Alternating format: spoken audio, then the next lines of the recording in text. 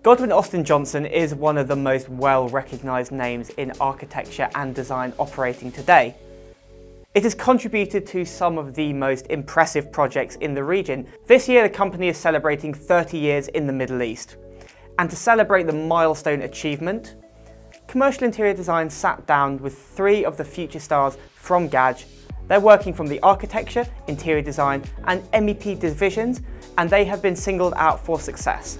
Here they share their stories working with the company and spoke about how they believe their roles will evolve to address future challenges in the global economy.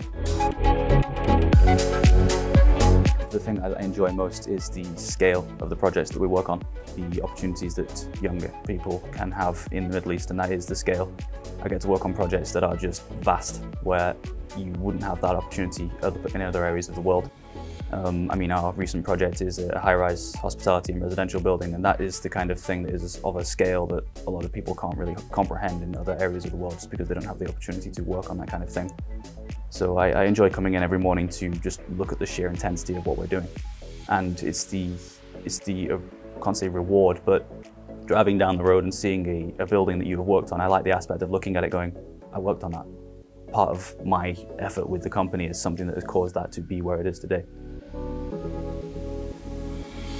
I've always been very interested in sustainability, and especially self-sustainability in terms of solar power and making sure that something can run on its own, which I believe is the future of the industry in terms of using purely renewable sources of energy.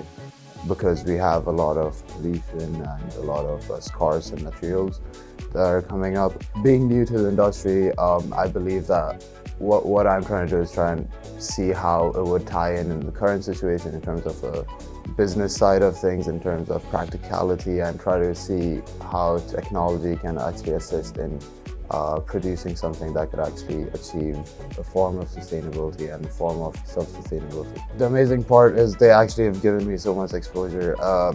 It's in such a short span of time, which I really appreciate. And I believe that the industry in Dubai is growing. You have so much construction happening, and you definitely need someone to design it. And as a young designer, I feel like it's not just keeping up with the trends, it's just a different sort of thought process, because we study with not just pen and paper, but with like computers, and so it kind of creates a sort of combination of designers that can code and that can actually like model and actually can create these sort of images, not just with pen and paper, but have that same mindset as a designer, but also use computer-aided design to actually create something that could possibly be unique in terms of, for example, it would be like soft forms that you couldn't actually calculate with your hand and a pen.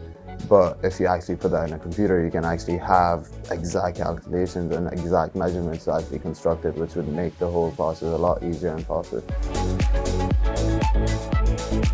There are a lot of opportunities, and the market is growing. There are a lot of upcoming projects in the field of hospitality, healthcare, and there are a lot of towers being built. And as you know, the Expo 2020, and not just in Dubai, but as well in the Middle East and Africa. You see many projects coming up, and there are a lot of very good opportunities.